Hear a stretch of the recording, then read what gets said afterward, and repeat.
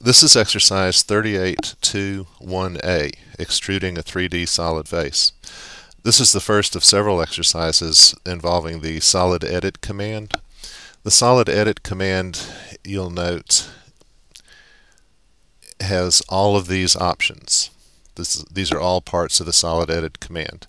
It is a tedious and often disturbing command. There are often other ways of doing things, and we will see those as we go.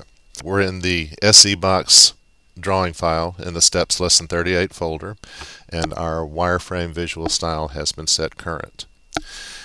To begin, we can enter the solid edit command and go through the series of options to get to the extrude option, or we can go to the solid edit flyout on the toolbar and select extrude faces.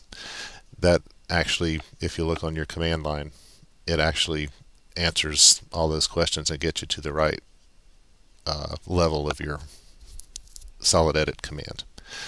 Select the face that you want to extrude. From here it's really pretty simple.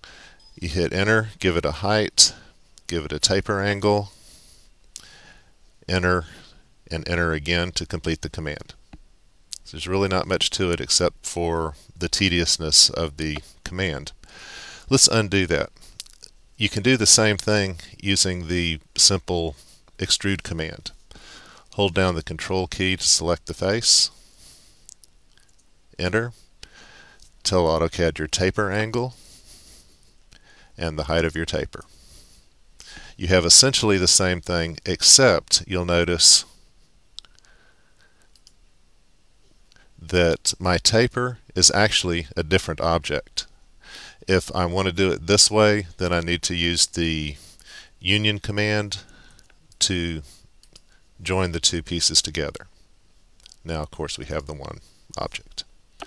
Okay, save your drawing. We'll move on to something else.